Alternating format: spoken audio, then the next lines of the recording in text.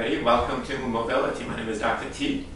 My name is Dr. Marc Bubbs, and the title of our program is Mobility, as Dr. T said there. Mobility is combining movement with mobility. And we're going to, over the course of the next few weeks, few months, we're going to start to really delve into how these parameters actually impact your health, how you move in terms of exercise, and your overall well-being. And one of the big things is mobility is a little bit different, because one of the key things that we really both are passionate about is that we believe that if you move better, you think better, you feel better, and you feel better, you become better. So we really want to be able to transcend exercise. We want to be able to talk about every other aspect of our psychology that also helps us to be able to be a better individual. Yeah, absolutely. I mean, there's so many connections between movement and overall health. And we talked just a minute ago about the hormonal connection. So, as you move better or incorporate more movement into your life, your capacity to cope with blood sugars is improved. So your blood sugar hormone insulin sensitivity becomes better. You become more efficient at handling blood sugars, carbohydrates, etc., which is not only better for your waistline, but better for your overall health. You also get improvements in testosterone levels, which is not only important for lean muscle mass and libido and things like that, but also for improving your cardiovascular health and mood and cognition. Absolutely, and I think the big thing is that these are easy enough that once you get the proper ranges, then you'll be able to apply throughout the day, right?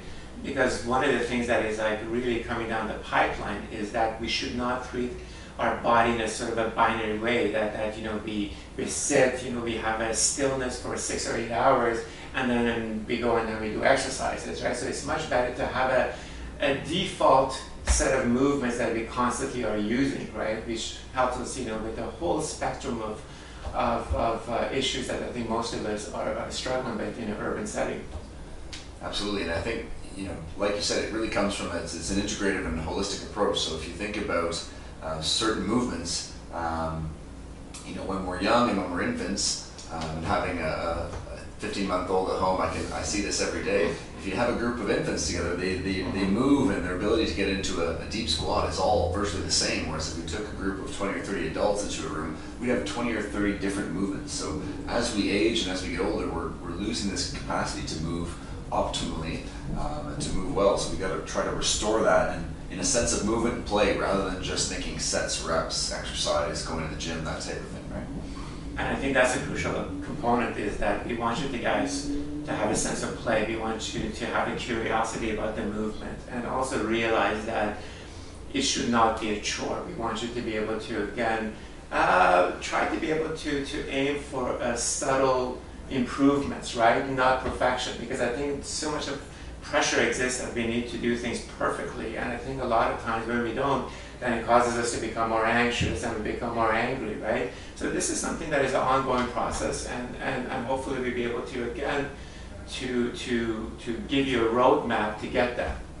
Absolutely. I mean, it's definitely a journey for all of us, yourself and myself included, in terms of tweaking and being able to get into areas of the body that have discomfort or pain. Yeah. So for all of us, it's a journey, and having that idea that we're just upgrading or bettering not only the movement, but also it's going to be the health, the cognition.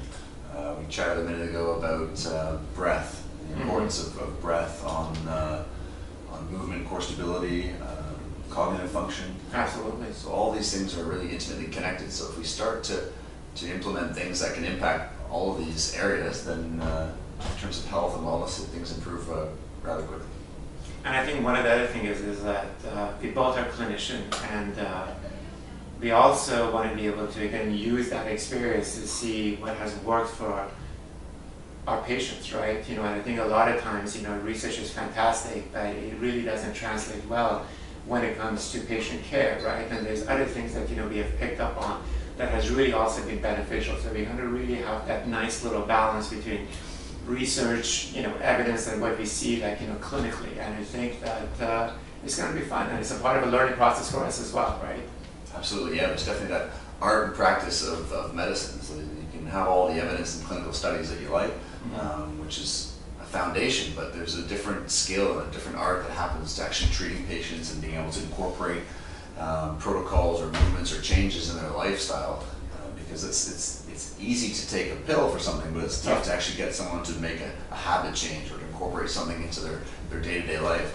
Now the flip side is if you can actually do that, then the magnitude of benefit increases dramatically, right? So that's what we're going to try to achieve as we go forward. And also, I think we're going to sort of show you that some of the myths that are out there, right? Because I feel like not all standing is equal, not all sitting is equal, not all walking is equal, right? So if you be able to make some subtle changes, then you're going to see that, wow, it has a dramatic benefit, right? So you really don't need to do a whole lot. I think sometimes like people just become overwhelmed by it, right? They're like, wow, I should join a gym and do a whole bunch of other stuff. But we are having a little bit different approach. There's enough of that stuff out there, right? So we want to be able to tell you that, okay, let's try to be efficient. Let's try to be able to, again, to make these subtle changes and then keep promoting it, right? So your nervous system, your body becomes used to it. Yeah, and I mean, even things as intricate as, you know, things like yoga classes are great for improving breath and mobility and flexibility. But for a lot of people, there's actually just certain poses that they really need to do more of, certain movements that they really benefit from. And a lot of the class, they may be doing movements that actually aren't so beneficial for them. We get into a lot of flexion extension, a lot of sagittal plane, front and back movements that we spend most of our daily lives in. So as a part of this, even just figuring out the areas that are the blocks, that are the roadblocks for that person, because then it really comes into personalizing.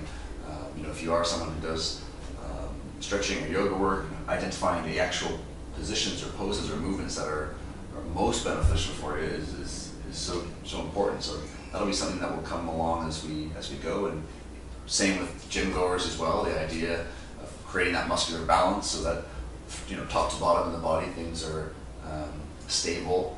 There's flexibility, there's mobility, all the things that we need, stability in order to achieve that. So it really becomes a person-to-person specific. So.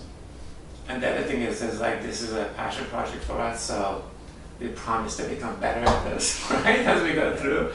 And the other thing is like we are doing these movements with you guys as well, right? And I think the other thing is that we also want to respect that there are some anatomical restrictions. There are some physiological restrictions. Sometimes you just have junky tissue. Sometimes, you know, but it takes a little bit of time, right? So for us to be able to talk about those as well, that it's not just about a static component of something, but also more of a histological, in-depth, sort of a nuanced way of looking at the body and looking in terms of what that movement is doing. Absolutely, it becomes really interesting too because we have you know, more athletic populations where you've done repetitive motions all the time. So, you know, over the years that you can actually, that can create limitations for a lot of the optimal movements.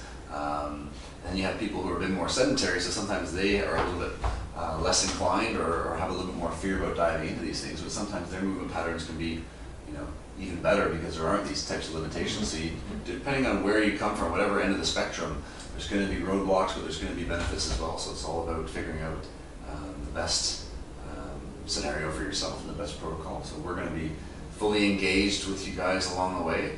And again, this as an integrative approach, we want, if you integrate these movements and some of the things that we're going to be walking you through, we want it to then influence the other areas of your health, and it certainly will do in terms of, you know, hormonal health, cognitive health, immunity, energy, all these types of things. Right? Absolutely, and I think the other thing is like one thing is that we both are attending a lot of different seminars, so and then we'll be able to again to introduce you in terms of what we are learning, right, and then be able to go through that. And this is going to be exciting, and please join us. This is going to be a tribe. This is going to be a community, and we're going to have different people like, you know, that are going to help us, you know, with this process, right? And remember, it is all about becoming better, you know. So this is what our aim is, right? Absolutely, looking forward to it.